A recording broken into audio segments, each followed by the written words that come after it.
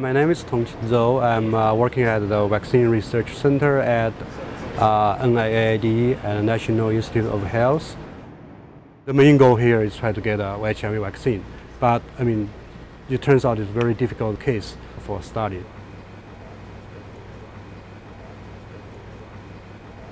Right now I'm working under Tongqing, and he's teaching me all the techniques that we use in protein crystallography. And we're looking at different antibodies that target HIV effectively so we can try to design a vaccine for HIV.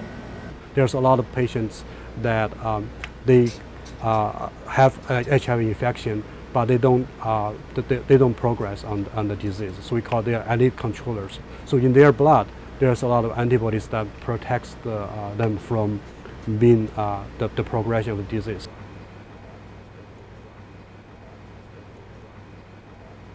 So this is how we grow our proteins of interest, so our antibodies or the proteins from HIV. Basically what we do is we take our gene and we insert it into a plasmid, and then we transfect mammalian cells. So these are mammalian cells, and basically what they're doing is they're just expressing this protein, so they're producing a whole bunch of it. And so we let them grow for a long time at 37 degrees, which is normal human temperature. And then we kill them all, and we extract our protein, and then we try to crystallize it to determine the structure. So we identified a site of vulnerability on the HIV GP1 protein.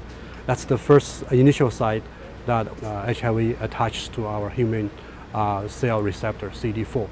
So that's a site is conserved for the virus attachment, can also be attacked by antibodies.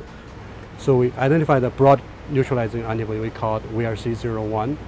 Then that antibody actually was the most potent antibody against HIV. It neutralized more than 91% current circulating HIV strains. Now we have a very good antibody in hand.